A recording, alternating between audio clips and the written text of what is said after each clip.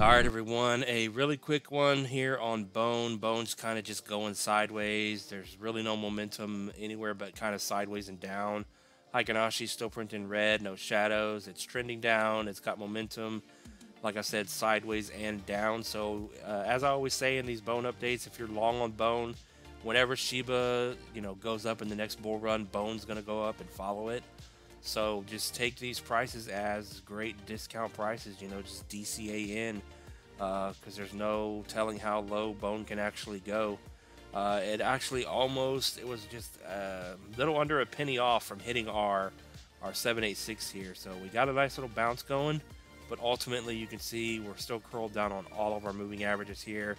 If you do bounce up to the upside, it's about a 13% move up here to the 618, your 21-day EMA, and your downtrend here.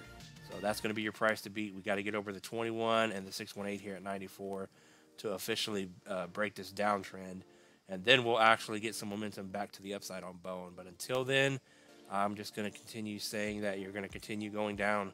So we may come up here, get rejected yet again at the downtrend at that 94 level, and it just keep falling off the table here. So watch 77 and then potentially 60 here to get hit. So from where you are right now, if you were to drop, you're looking at a 7% move and then a 28% move down. But you could potentially come up here 13% and then fall off the table back down to 77 and then 60 here. So we're still looking at some kind of a move like this. We can just keep adjusting it. We could do something like that. I wish I knew how to flip that. Let me get that off.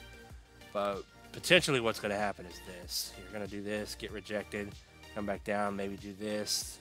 And until you break that downtrend, you're just going to continue grinding down to these lower price targets on Bone. So yeah, with that said, not financial advice. Thanks for watching, everyone. Peace out.